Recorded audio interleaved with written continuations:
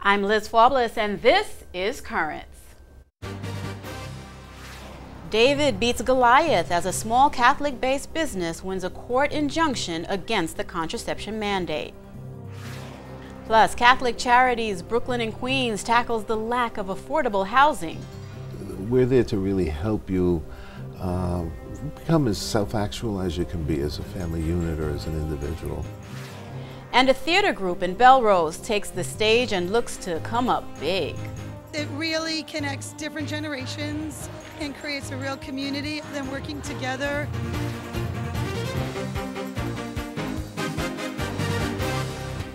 Good evening and thank you for joining us. William, Paul, and James Newland and Christine Keterhagen. Up until this past weekend, those names may not have garnered much attention. The people I just named were among the many plaintiffs waiting on a court to decide whether a mandate that forces employers, regardless of their religious or moral convictions, to provide insurance coverage for abortion-inducing drugs, sterilization, and contraception under threat of heavy penalties violates the free exercise of religion. Well, today the Newlands are the subject of a groundbreaking decision. The Colorado-based Catholic owners of Hercules, a heating and ventilation and air conditioning company, was awarded the first ever order against the controversial mandate. Alliance Defending Freedom, the firm that filed the lawsuit on behalf of the family, says more than anything, its clients won the right to run their company in a manner that reflects their sincerely held religious beliefs, including their belief that God requires respect for the dignity of human life and sexuality. I spoke more about that ruling with Matt Bowman, attorney for Alliance Defending Freedom, earlier today. Now, Matt, we are talking about the first ever court order against the mandate on behalf of Hercules Industries and the Catholic family that owns it. Now, to be clear, ADF is still in court challenging the mandate, but explain exactly what this decision means for Hercules. What's at stake in this case is whether every American, including family business owners, will be free to live and do business according to their faith. Now, this is the first court not only to issue an injunction, but the first court to rule in any way on the religious freedom question of whether the government can use Obamacare to stifle the very freedom that it's sworn to protect. And what happened in this case is this Catholic family that has run this business for over 50 years in Colorado and treats its employees very well, just didn't want to have to choose between their faith and their way of earning a living when they ran their employee insurance plan. And what the judge said in this case is that the interests that the government was claiming to justify their attack on religious freedom, those interests, quote, pale in comparison, unquote, to the infringement of a family's religious freedom. Right. And I want to actually, in keeping with that line of reason, I do want to focus on the language in the ruling because this really sets a critical precedent. Now, the government's arguments are saying that they're countered and indeed outweighed by the public interest in the free exercise of religion, as you mentioned, an issue that is being argued right now, Matt, as you know, in dozens of cases. You have other cases pending, so I understand you can't discuss the details, but this surely must bode well for the other cases. It certainly does. Again, this is the first judge to consider the question of can this HHS mandate through Obamacare, can it be used to attack religious freedom in really a way that disregards the principles of religious freedom that our country was founded on? That's what all of the different kinds of people in these cases have been upset about, that the government is imposing this mandate through Washington bureaucrats really in a disrespectful way towards religious freedom. And what the judge did in this case is he reined it in. He said, no, the government has to pass the highest level of legal test if it's going to burden religious freedom in our nation, and it doesn't even come close to passing that test in this case.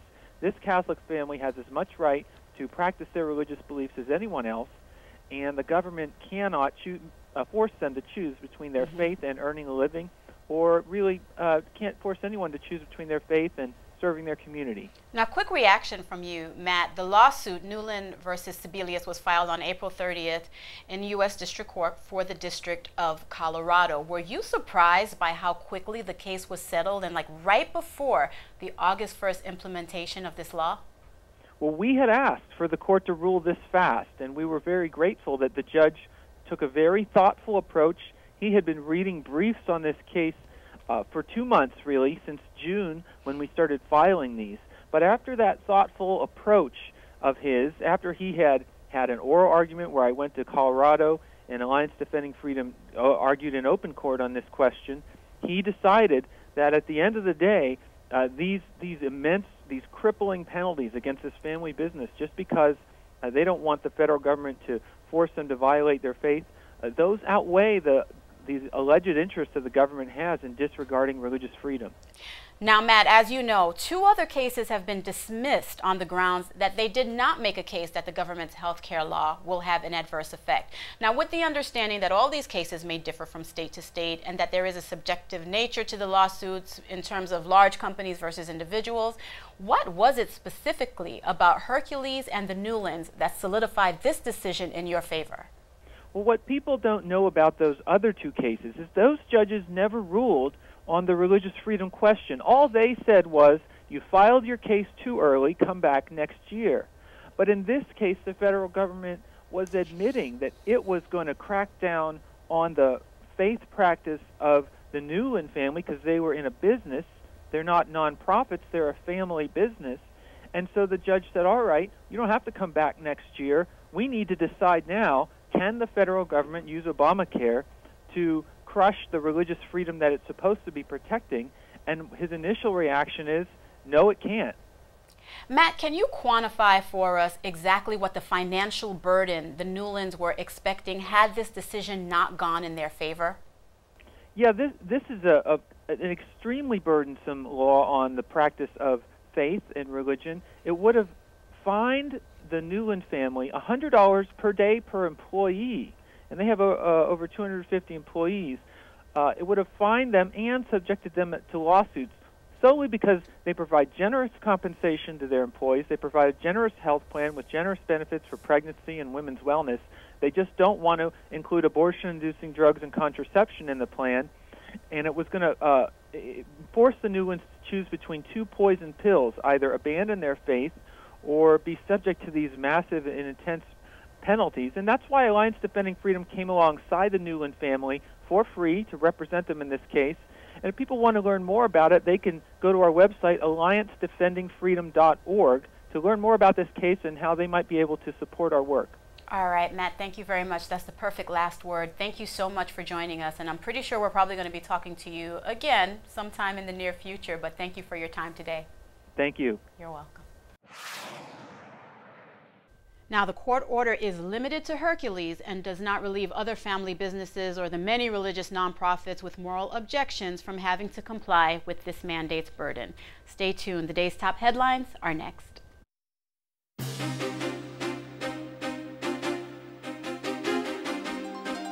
Welcome back to Currents. In tonight's headlines, the church reacts to an aggressive increase of AIDS in the Philippines. A top church advisor, Monsignor Robert Vitello, says that the spread of AIDS must be treated in a manner that puts human dignity above all else.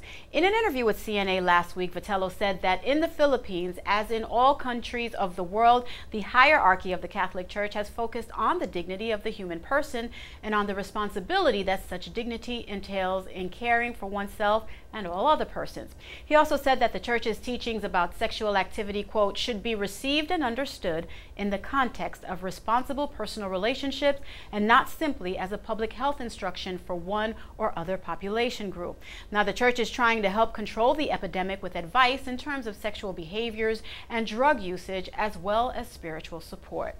Also abroad, there is some fear that the ongoing violence in Syria may result in the Pope having to cancel his trip to Lebanon. Rome Reports has more on that. The now year-long conflict in Syria has resulted in an estimated 17,000 people killed and 120,000 refugees.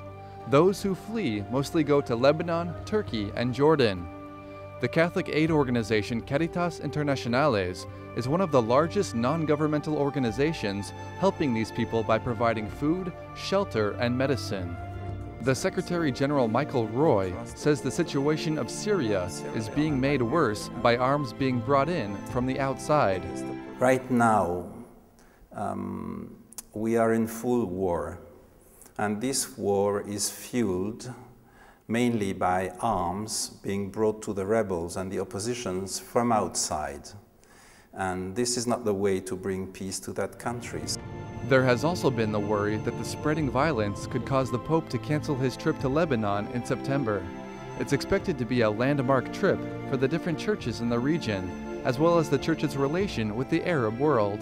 If the war develops, which is the case right now, and I don't think it will stop very easily, there is already war in the northern part of Lebanon, where the Sunni and the Alawi people live. You know, the border between Syria and Lebanon on the Mediterranean is a border between people of the same tribes. There are also many Iraqi refugees living in Syria that are now returning home after facing a new wave of violence. Over the last years, Charities Syria has been very active with Iraqi refugees coming from Iraq and staying in Syria or going to the west. A new team has been put in place with emergency response programs from January onwards. The situation still carries many question marks for Syrians and their neighbors. In the meantime, Charities Internationales continues to offer help to the thousands of refugees that continue to flee.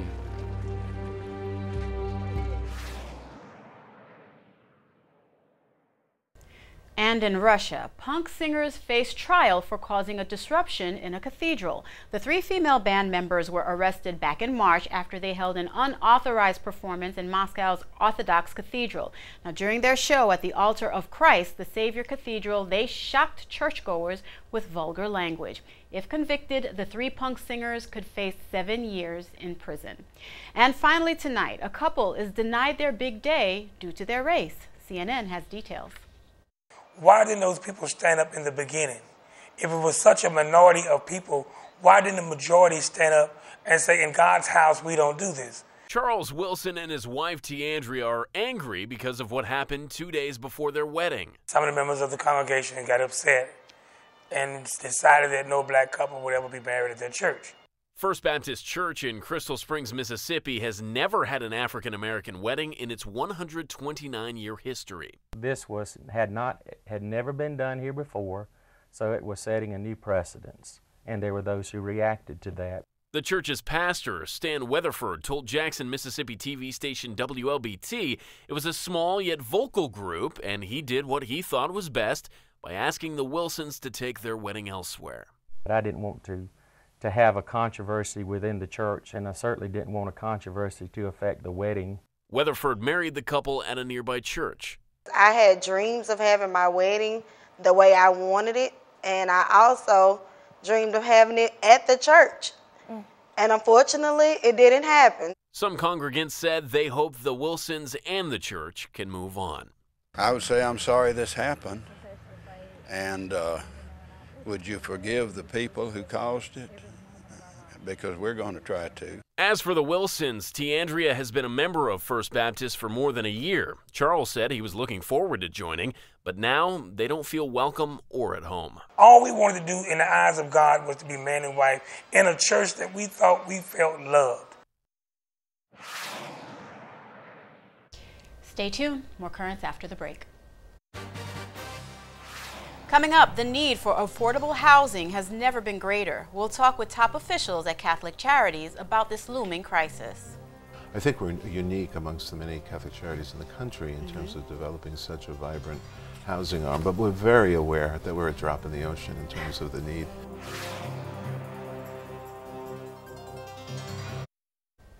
Welcome back. Well, the application process for the new Our Lady of Loretto apartments in Brownsville is now closed. Catholic Charities sponsored the construction of these 45 units of affordable family housing. The problem is that 5,000 people applied for those apartments. These numbers show how dire the need for an affordable home is in New York City, said Monsignor Alfred Lapinto, Vicar for Human Services in the diocese. Quote, unfortunately, the need for affordable housing far exceeds our resources. Catholic Charities cannot fulfill the demand at the capacity we'd like to. Our Lady of Loretto Family Apartments is designated for low-income families with preference given to residents in the immediate neighborhood. All applications applications not fulfilled will be placed on a waiting list for future placement at this development.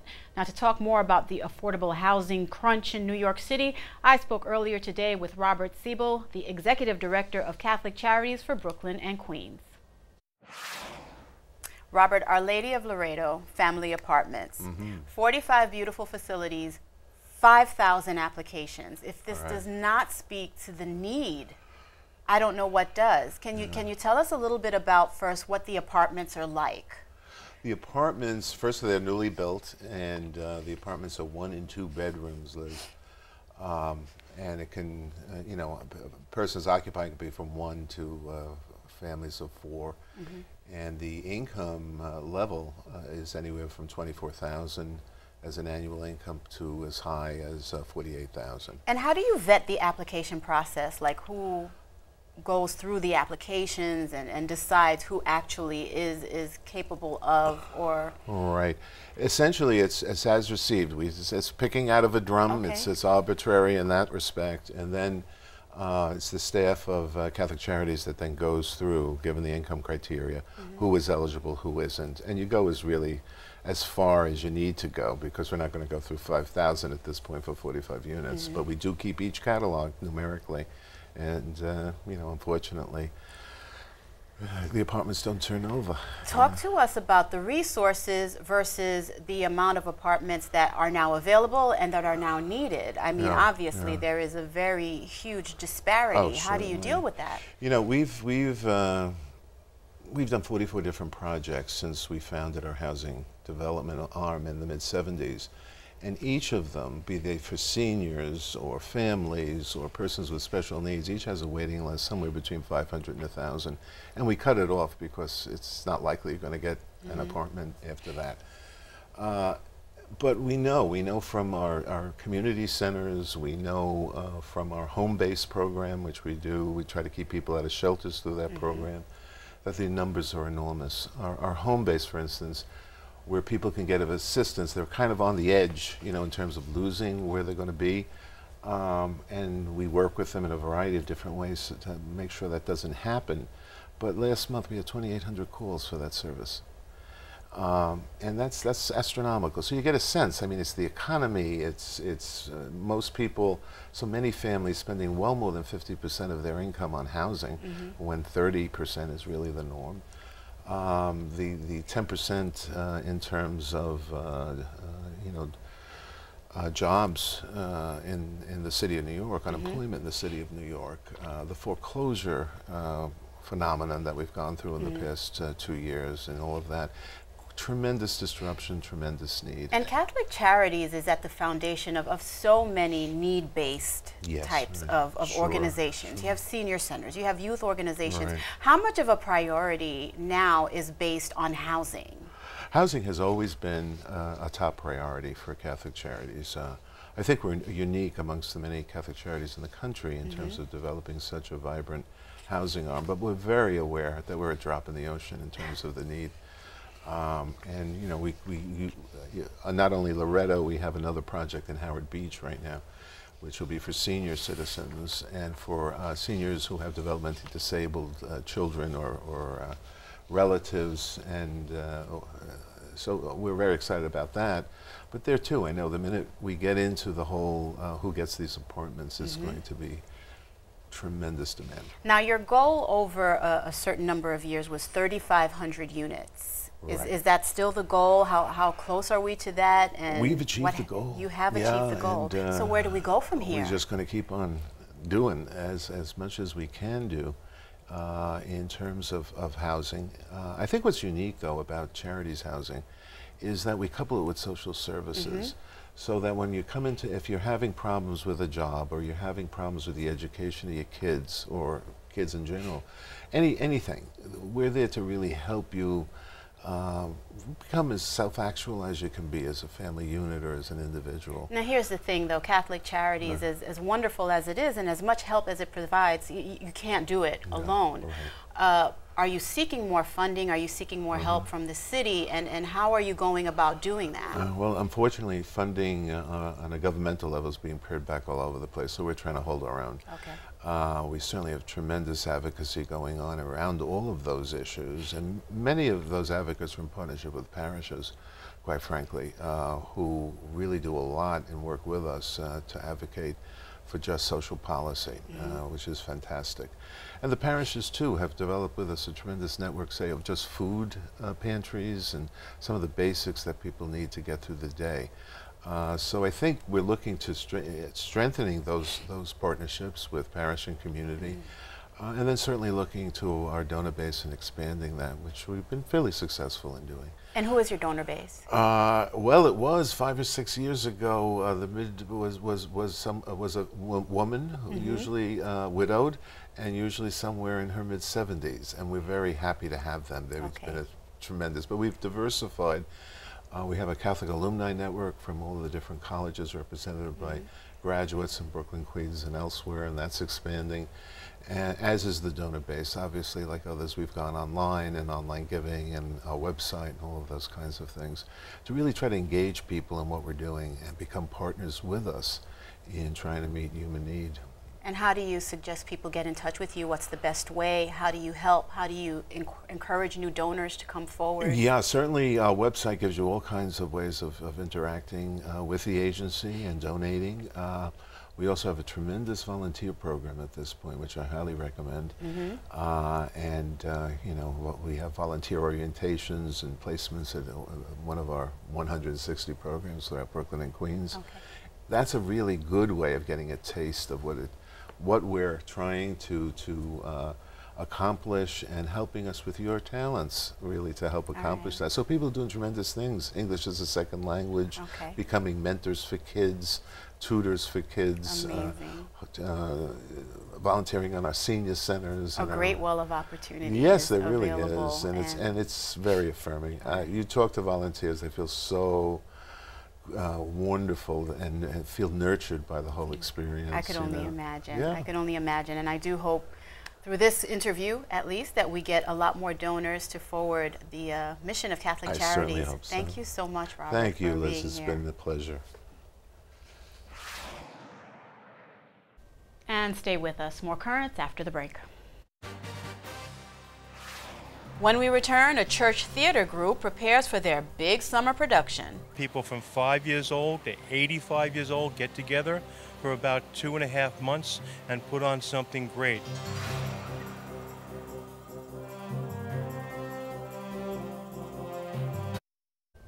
And now to community building of a different kind. For the past 33 years, the kids and adults of St. Gregory the Great Parish in Belrose, Queens have been singing and dancing their ways into the hearts of SRO audiences. Better known as the SGTG Theater Group, the parish-based company is currently in final rehearsals for their production of Big, the musical. Before the curtain goes up this weekend, the group is fine-tuning its skills, and we sent our cameras there to take a look.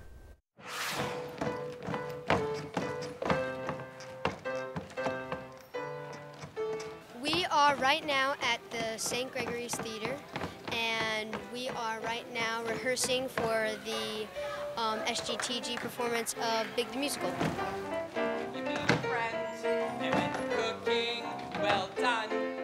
We're doing the musical, Big the Musical. And the way I think it's unique is it really connects different generations and creates a real community of them working together to create something special and fun and magical. It's just an amazing story about a kid who wishes that he was big, and he wishes on a machine and he becomes big. And he has to, at the end, he has to decide if he wants to end up as a grown-up or he wants to be a kid.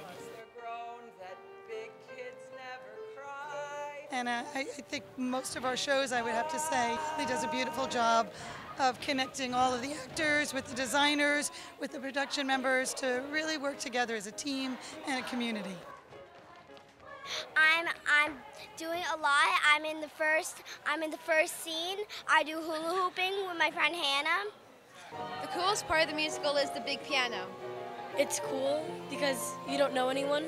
Like, I'm from Mineola, so it's definitely I get to meet everyone from Belrose, from everyone all around, so that's definitely a lot of fun. My favorite part of the show is all the dancing with my friends. Dances.